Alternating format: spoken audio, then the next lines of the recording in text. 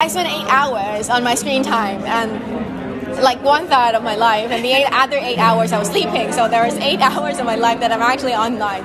And digital rights matter in that sense. Like, it takes up so much of our own space in a way. And we don't care about it enough because it doesn't feel as real as seeing someone being beaten up or seeing someone being violated in a way. But it matters because it determines what we get to see online, what we don't get to see online, what is allowed and what is not allowed.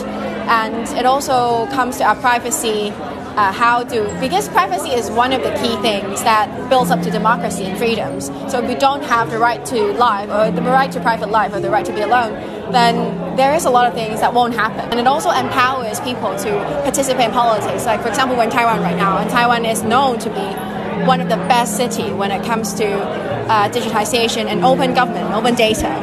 And these infrastructures of openness based on technology allow people to participate in politics, trying to contribute to the community. You don't have to wait for the government to do something for you. You can do it first. And there is a motto in the open community that says, don't ask why nobody's doing it. You are the nobody, which is like very true.